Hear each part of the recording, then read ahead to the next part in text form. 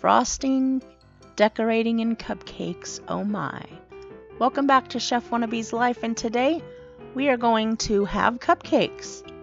I'm sharing with you a frosting recipe that I have never used before. I've seen it all over YouTube, so I just wanted to try it and see how it came out for me so that I could share with you if it was good or not. You're going to need 1 cup of butter or 2 sticks. You're going to need 1/2 cup of vegetable shortening.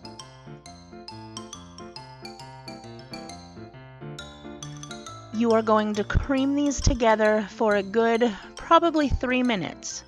Now, I'm going to warn you about a mistake I made so that you don't make the same mistake. I really like this icing for decorating, and that's kind of what I was looking for. When you go to mix in your next ingredient, which will be your chilled sweetened condensed milk, you will need to switch from your paddle attachment to your whisk attachment. You could go ahead and use your hand mixer for all of it, and that would be perfectly fine.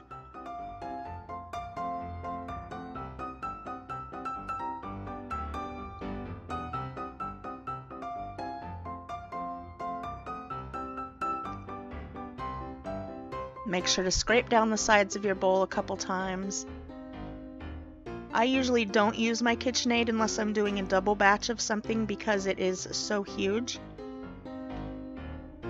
But I did it in here and we made it work.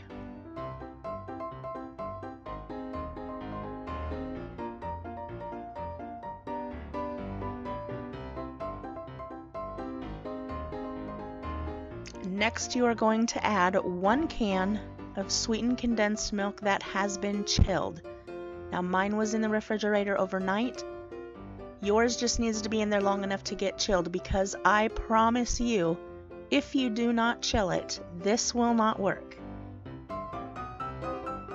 Make sure to save some on the spatula there so you can lick it off when you're not filming. You know you do it too. This is where I should have switched to the whisk attachment. But I didn't. But you're going to. Then, just when you think that it isn't going to thicken and this is not going to work, keep on keeping on, because it will. I didn't think it was, so I put it in the fridge so it would firm up. My butter separated. Then I had to microwave it. Then it was soupy. Then I had to wait for it to chill. Whew. But see, I did all of that so that it won't happen to you. So just keep on going, because it will thicken into frosting. And it is beautiful to decorate and pipe with.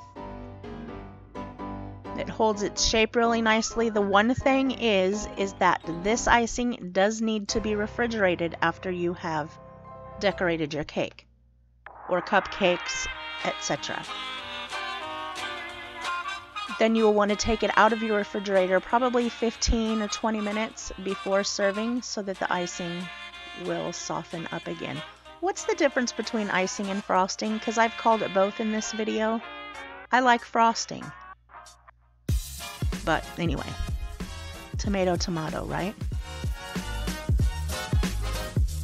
Make sure to use good vanilla. I also think that this recipe would be delicious with a flavoring like strawberry or cotton candy.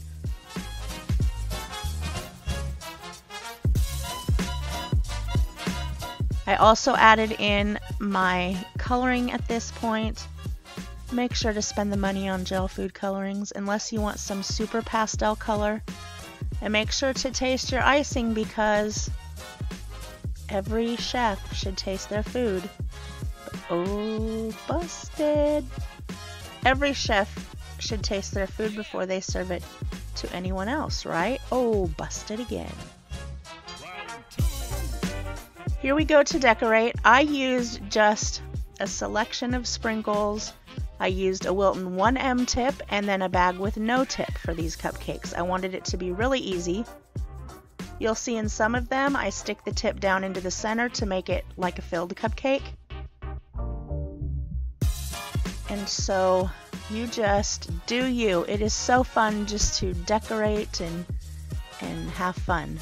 So I'm going to leave you for the rest of the video to enjoy the decorating, and I hope to see you back again for my next video. And in the meantime, don't forget to eat good food.